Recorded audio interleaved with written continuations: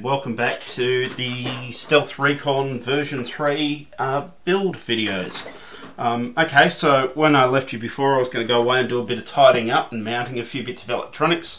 I've got the GPS now mounted on this new enlarged tail section that's been really designed around it. You can see there I've got my receiver antennas hanging out the back. I've got the receiver inside the tail. Board's all mounted up. Now I've done all the radio calibration and setup on the board. I did that actually earlier before I mounted it up, but there's one important step we need to do, and that is we have to teach the throttle curve to the ESCs, the speedies. To do that, you get supplied in the kit one of these. It's a 4-way servo adapter. Okay, so what I've done is I've actually unplugged, I've set everything up. I've gone in and I've set all the channels up on my radio so that I'm getting low stick at 1095, mid stick at 1500 and high stick at 1905 on all channels. All channels are working the right way, all my switches are working the way I want them to work. That's covered in another video on the V2.2 setup. Okay, so I've done all that radio stuff. Okay, so I know my radio has all the right settings in it, but now I need to teach the speed controllers those settings. So I've unplugged the throttle channel from the radio and I've plugged this lead into the throttle channel on the receiver. Okay, now what I'm going to do, it's a little 4-way adapter lead. I'm going to plug all 4 of the speed controller leads into this adapter.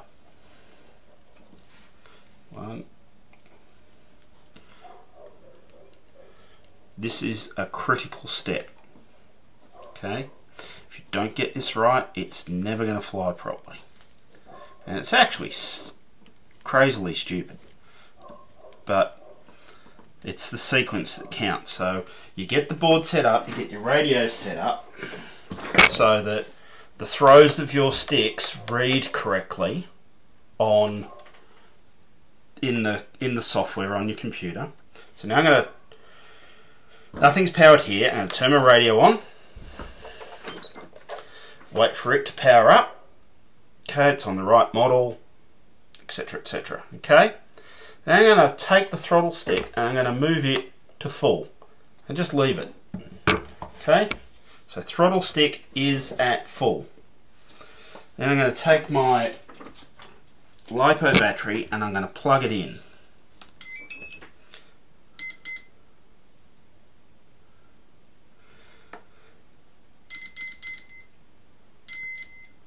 Okay, what I did then, I waited for the tones and I put the throttle stick then down to 0. So now what happens is all 4 motors are starting at exactly the same amount of throttle and stopping at the same amount of throttle, and they're all at maximum throttle when I'm at maximum on the stick.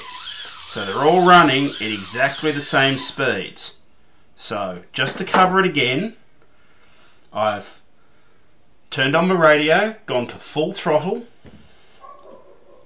plugged in this adapter, plugged in my, then at full throttle, plugged in my LiPo, waited for the tones, then immediately put the throttle back down to the low position. Waited for the tone, and that's then, by starting at full and then going to 0, I've taught the range of throttle to this. Now here's another little favourite cheat of mine. I'm just going to set this on something. Okay, we need to work out what are the correct channels to plug into our control board. So what I'm going to do now is unplug one of these. Work out which one isn't working. It's this one here. Sorry, it's this one. So this one here isn't working. Okay. So, going to unplug power. I'm going to check with my manual which channel that plugs into. Right? So I'm going to check with the instructions which channel that front one plugs into.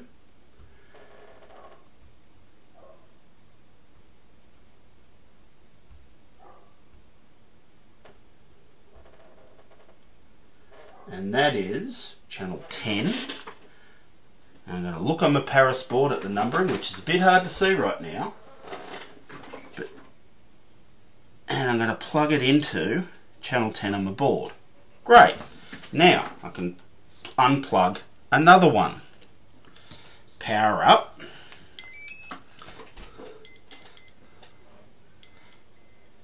See which motor now isn't running. And it's this one that isn't running. And that is channel 11. So I'm going to power off. Always power off when you're plugging things into and out of the board. And channel 11 is that one there.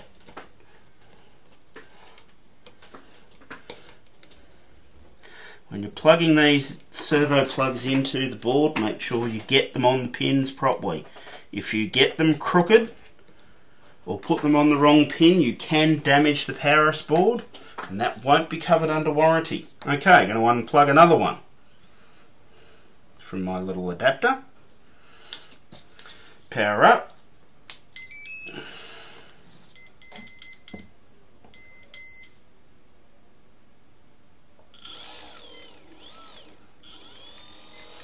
And this one's still running, right, which is channel 3, which means this lead will be channel 9. Okay, so power off, plug this lead into channel 9, and now I can just grab this lead and plug it into channel 3, because I know that's channel 3. So that's my little cheat for how to then wire that up. Okay, so now I can unplug my adapter, my learning curve adapter from my receiver. I'll plug those channels back in a bit later. And okay, I'm down to the nitty gritty. Last step I want to do for now is put the skids on. And that's actually quite simple, because you just take your M3x10 bolt, sit the skid over. Remember, we used the metal blocks on the bottom. Set that over that, and you'll put 2 screws which will go into the outside holes. Now, being metal into metal, you should use Loctite to do these. I don't use Loctite on the skids because I quite often take them off to make it easier to pack or transport my airframes. But ideally, you'd be using Loctite at this point in time. Okay. And we just screw on the 4 skids, and that will be done. I'll come back when I've done that. Okay, so I've got the 4 skids now screwed on. They're in place, so that is the build done. Now, there is some tuning stuff to do. I'm not going to cover in these build videos, but you need to balance your motors. There's a couple of different subscribed method, a couple of different recommended ways to balance your motors, but basically what you want to do, I again use my servo tester to do this. I just unplug one channel at a time, plug it into my servo tester, and what you want to do is you place a cable tie around the motor and run it and feel how much vibration you're getting on that arm. You notice at the moment I don't have the props off. The propellers go on as the very, very, very last thing you do after you've tested everything. Okay. So anyway, if you want to learn about motor balancing, there's lots of videos on the internet. I use a method using an application in my smartphone to actually measure the vibes. I use an app called iSeismometer, sorry. Which is really cool. So so you need to balance the 4 motors. Okay, very important. You will not get good video if you don't balance the motors, and you won't get smooth flight, because if the motors are vibrating, the airframe's vibrating, the flight control card can't hold the aircraft stable because it's just, it literally can't see through the noise of all those motors running. The other thing you will need to do is balance your props, and again there's lots of videos online about prop balancing, so you need to balance your props. But what I will do is show you how you fit one of the props. Right, top screws off the collet with the top washer. You're left with this collet ring and the little tooth bit that goes in through the bottom of the prop. Okay, and up. Washer goes on top. Nut goes on top of that. Then that whole thing goes over the motor mount, over the motor spindle. Push it down and then start to tighten the nut up whilst holding the prop. It's a bit hard to see, but what I do is I cup the motor and I'm holding the motor like with these 3 fingers really tight, then hold the prop and tighten that up. And finally, I put a driver through that and then really crank that tight. Okay, then you give that a tug, and it needs to be really, really fit. The last thing you want is one of these things coming off in flight. Now, you have 2 different directions of prop. You've got that one is spinning one way, you've got the other direction spins that way. You need to make sure, remember how we did our motor directions by the chart? You need to make sure you map the prop up to the motor. But we still don't want our props on yet, because we want to do a hand maiden or a bit of testing before we do so. And I've covered this in some other videos, but basically what you want to do is, without props on the airframe, power it up with your battery. Turn on your radio, power it up with the battery, and make the board run. So get the motors running slowly, and hit your roll stick on your radio, and hear that as you go, say, left, the right motors speed up. As you go right, the left motors speed up. Push the stick forward, the rear motors should speed up. Push the stick backwards, the front motors should speed up. So you should be able to hear it basically doing that without the props on, sitting on the bench. Okay. The very last step you want to do, with the motor still running slowly, is pick it up, hold a motor directly towards you, so it's literally in your face, with the motor running, just slow, about 30% throttle's fine, and as that motor is towards you, drop it. Just do a sudden drop and the motor should speed up. You should be able to hear it actually increasing in speed as you do the drop, and then coming back to normal speed as you bring it back up. Move to the next motor, same thing, next motor, same thing, next motor, same thing. If they don't sound right doing any of that, you've got the channels not plugged in correctly on the board. Okay?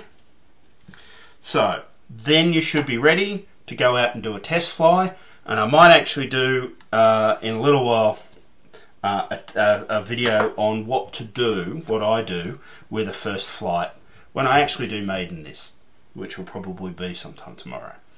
So I've got a few more things I need to tidy up on this. Still got some radio wires to plug in and a few other things.